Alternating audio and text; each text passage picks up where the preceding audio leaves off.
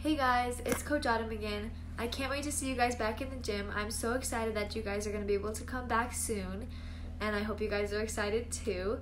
And this week at Achieve, we're talking about what animal we would be if we could pick an animal to be and why.